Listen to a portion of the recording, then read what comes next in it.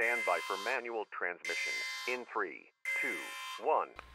Howdy buckaroos, Manus Dextra here. So, I've been playing a lot of Red Dead Redemption 2 lately. It was one of my favorite games for PS4 last year, and I've been having a great time revisiting the world on PC. Luckily, in my 100 hours or so, I've had very few problems with a single-player game.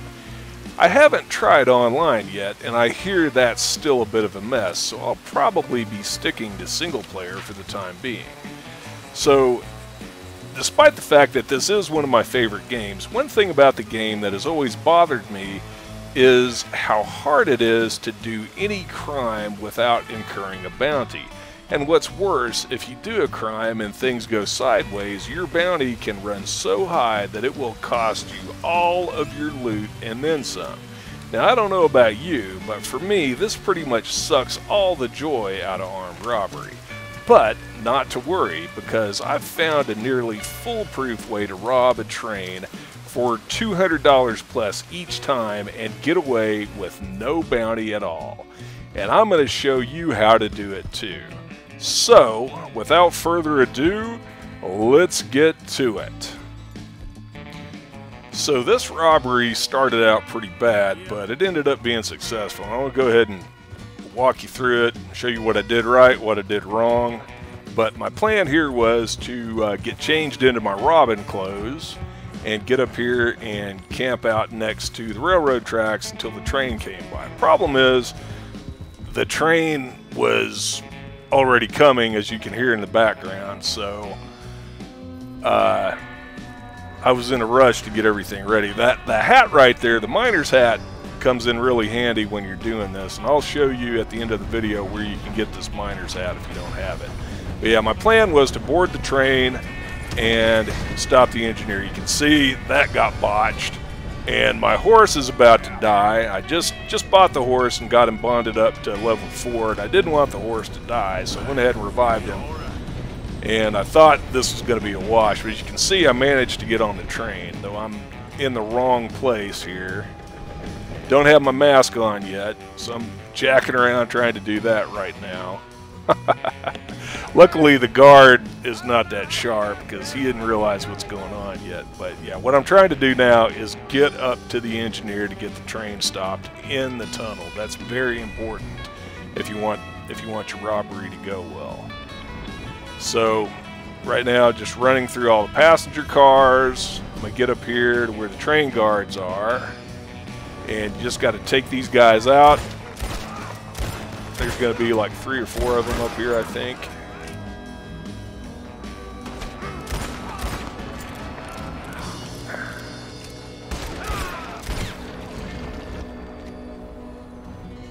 Alright. So, yeah, you gotta get up here, and the important thing is to get the train stopped in the tunnel, and you can see I was just barely able to do that, but get up here, threaten the engineer, and he will stop the train and he'll keep it stopped. So now, next thing I want to do, this is where things start to go wrong again a little bit, is I want to blow this safe. And you can see I kind of screwed that up pretty bad. But I managed to escape the blast.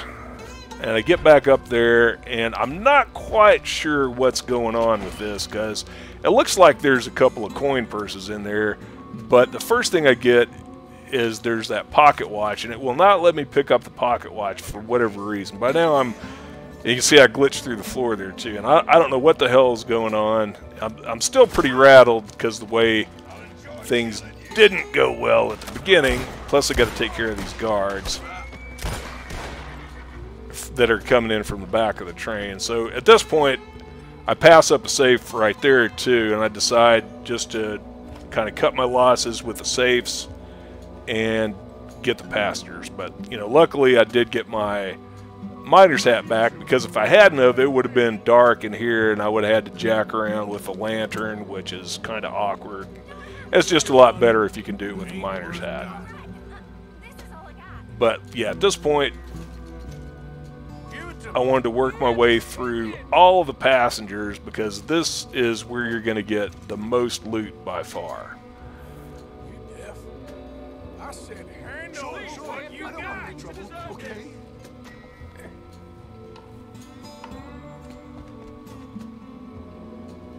Oh, please, God, no. So yeah, we're just going to work our way through the passengers. It's yours.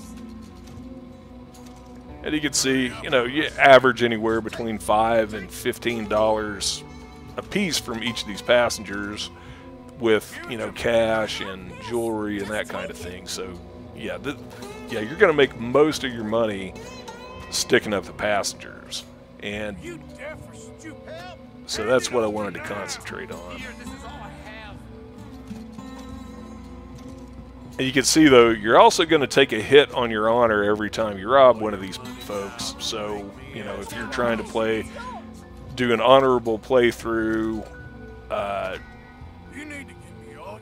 you might want to consider that before you do a lot of train robberies, because it will definitely knock your honor down. Yeah, you can see right there I got a gold nugget from that guy. So, yeah, you definitely want to take your time and rob each one of these passengers.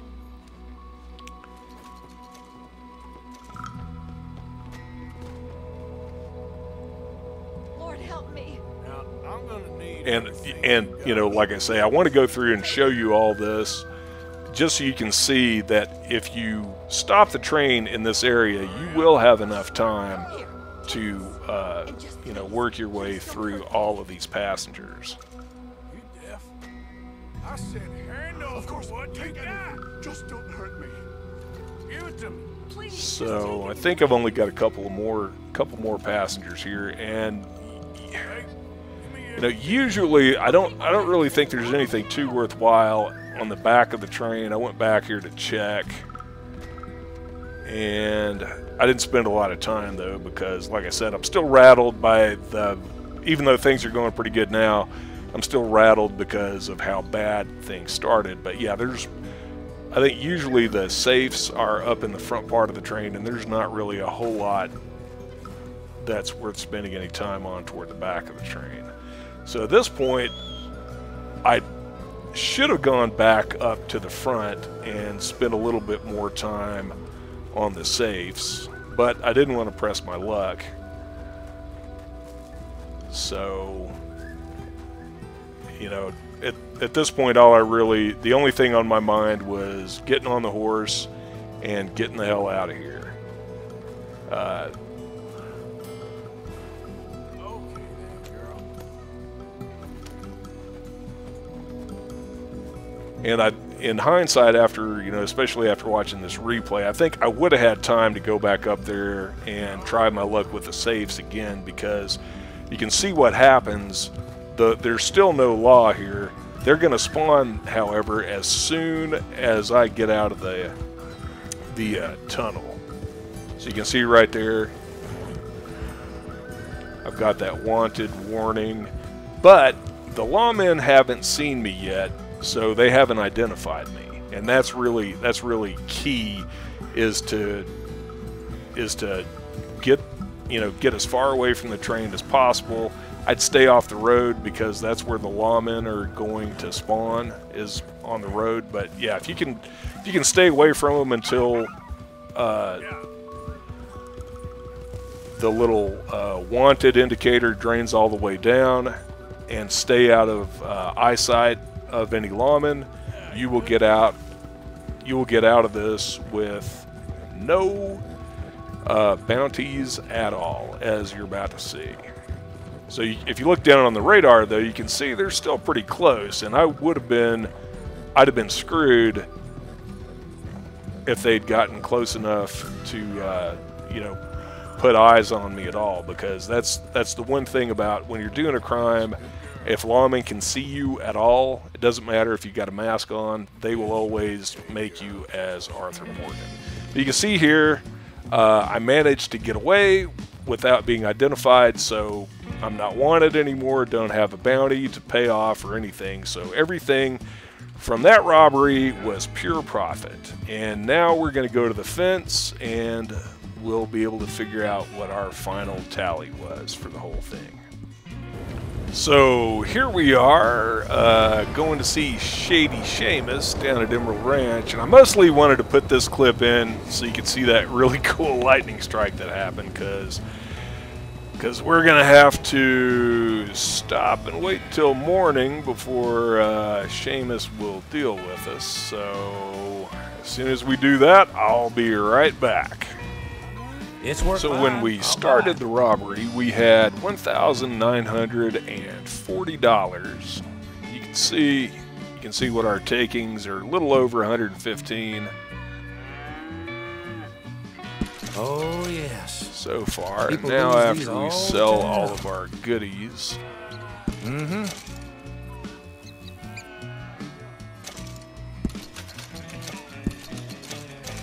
Very nice.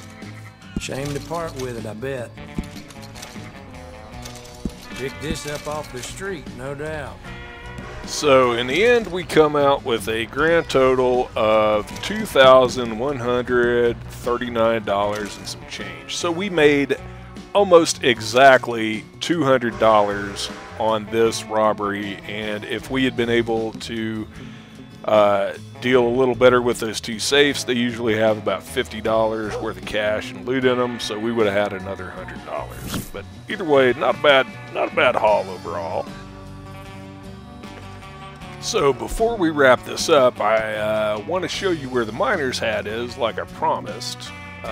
So you're going to find it in this mine, which is located on the slopes of Mount Shan, which is kind of between, I guess, the town of Strawberry and Big Valley. So anyway, you're going to find the miner's hat next to a body that is in this mine, which we're about to come up to. So yeah, where this body is right here, there's going to be, that hat will be laying on the ground there. You can just swap that hat with the one that you currently have on, and you won't have to worry about losing your current hat, but you will have this one available in your inventory. So that's where it is in the mine. Now let me show you where the mine is actually located on the map. Alright, so you can see the map is actually called Burl's Dream, and like I said, it's around Mount Shan, kind of in between Big Valley and Strawberry.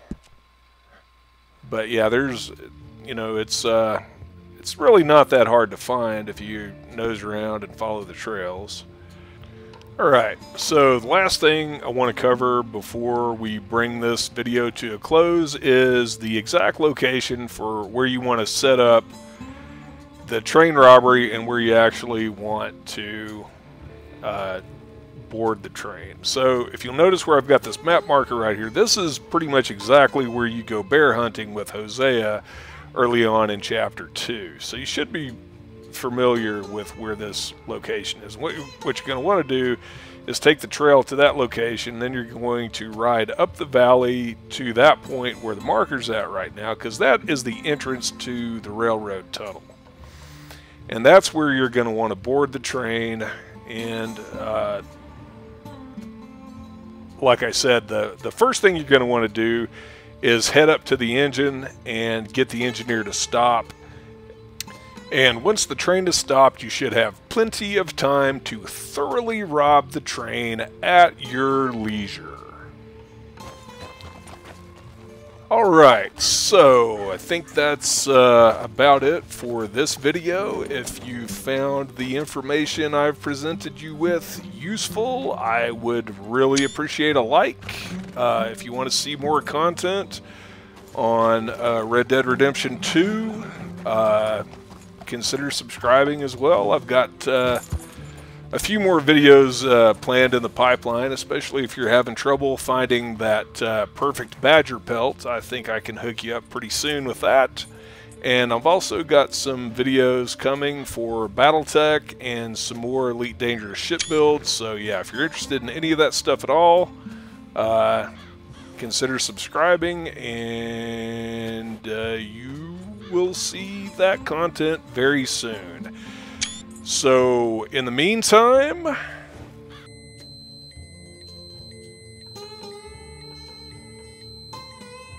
You will now be released from manual control. Mr. Dextra thanks you for your cooperation.